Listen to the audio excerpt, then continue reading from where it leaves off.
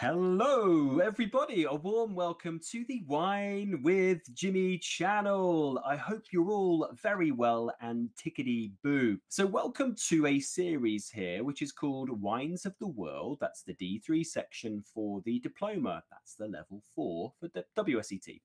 It's on Central Italy. We are looking at series 3 of 6 in Central Italy on Marche, and it's part 1 here on the history, introduction, and wine business. So here you are. We've already covered Toscana and the appellations of Toscana. It's the big part of Central Italy. Marche is a 7-part series, so it's a bit of a thriller.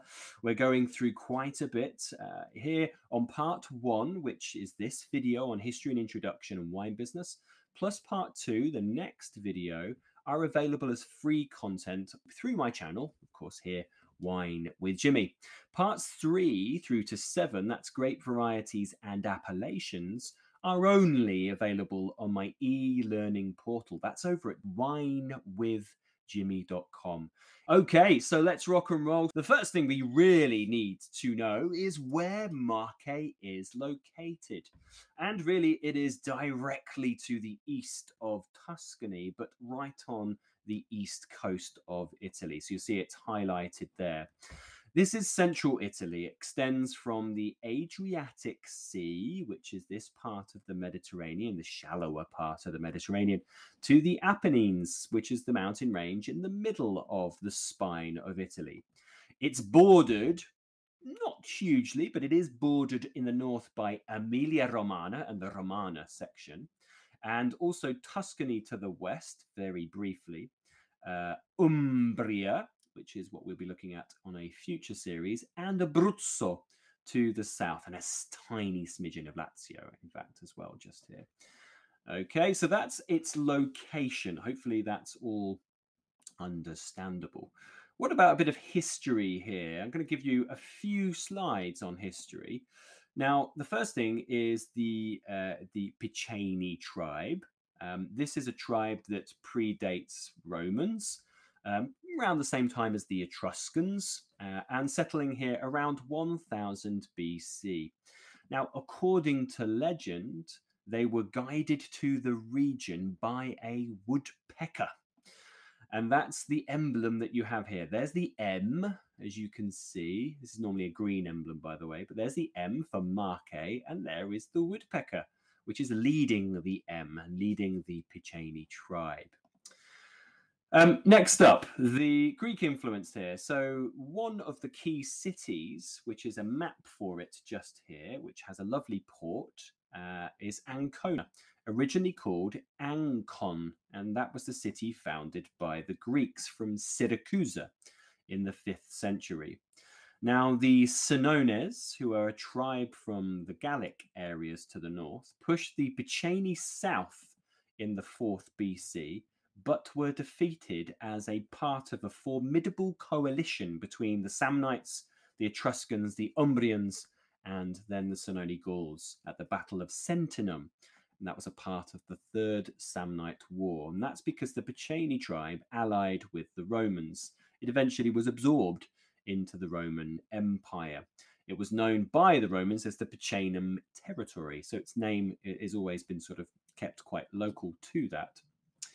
So Romans, of course, dominated here. The Roman Empire collapses in the 5th century, and multiple invasions followed that fall of the Western Roman Empire. And that includes the Gothic Wars, the Lombard influence, and then Charlemagne bringing a bit more stability here.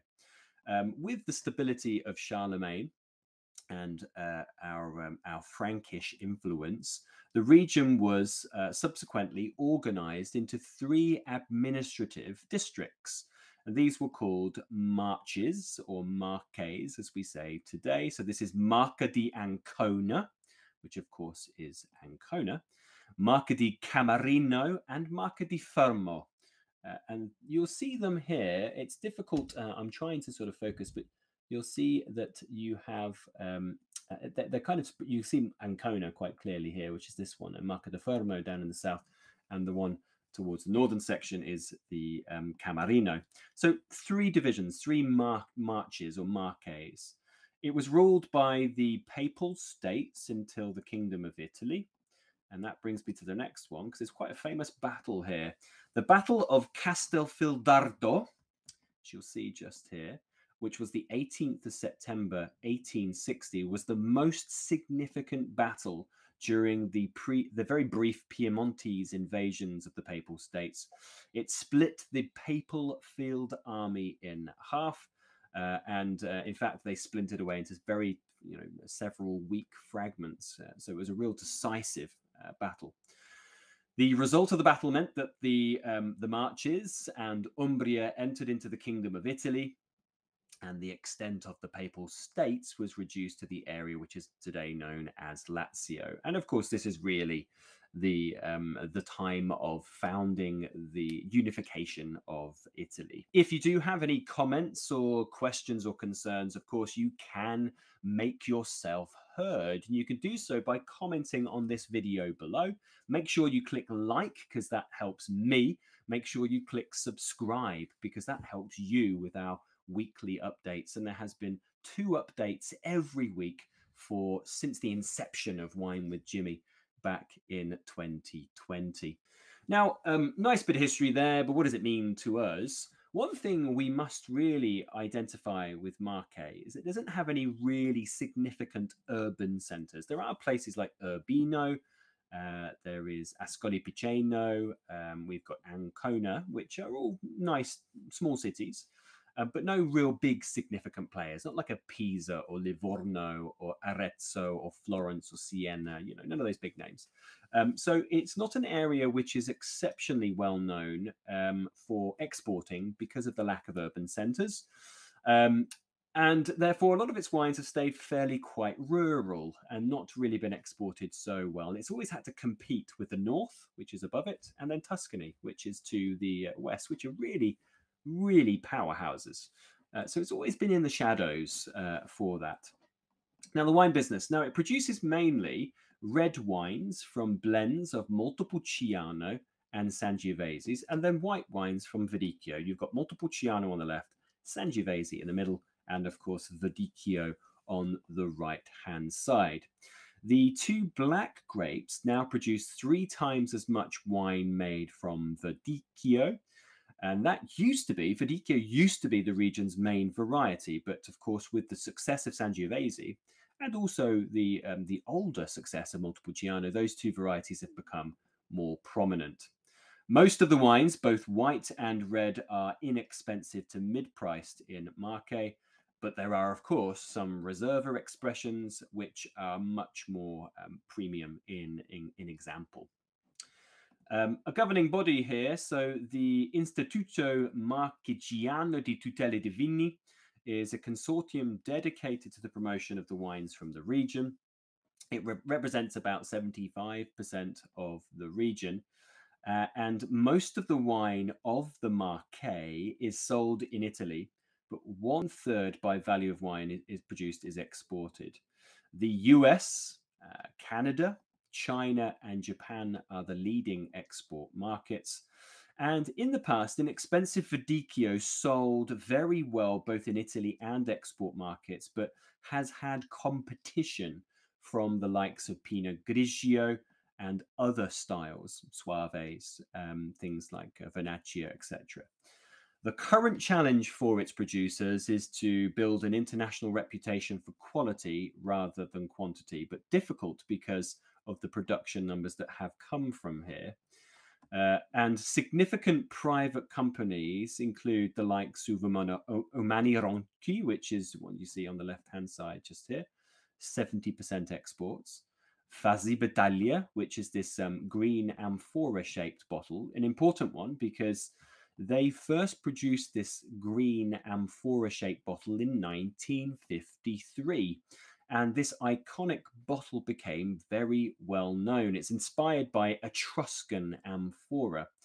Immediately recognizable, very famous, and it's become the symbol of Verdicchio de Castelli de Jesi today. Almost a synonym for Verdicchio itself. And you'll see that there's Moncaro on the right-hand side here, another famous producer. They are a big cooperative you can see that they've also got an emulation of the shape of the amphora you can see here. And that's quite typical across many affordable expressions of Verdicchio, for example, as well. So quite famous names. There are other famous wine producing styles as well. We will talk about Rosso Piceno. We'll talk about Rosso Canero as well, Verdicchio de Metallica. We're going to go through quite a lot in this area. So please do join me for all of that information. Part 2 is coming up, a slightly smaller video on climate and grape growing. So that's part 2. That's another freebie in the world of YouTube. But anything after that video will be only available to my e-learning subscribers over at winewithjimmy.com. Please do visit and check it out, because you will not be disappointed with the amount of real good information you can find to help you with your studies. Any comments or questions or concerns, of course, please do get in touch. You can do so by emailing info@winewithjimmy.com, or of course utilizing the social media you see at the bottom of every slide. And if you do find yourself in the rolling green hills of the United Kingdom, Old Blighty in England, please come and see me at one of my establishments in London for a glass, or probably more likely a bottle. See you soon. Bye-bye.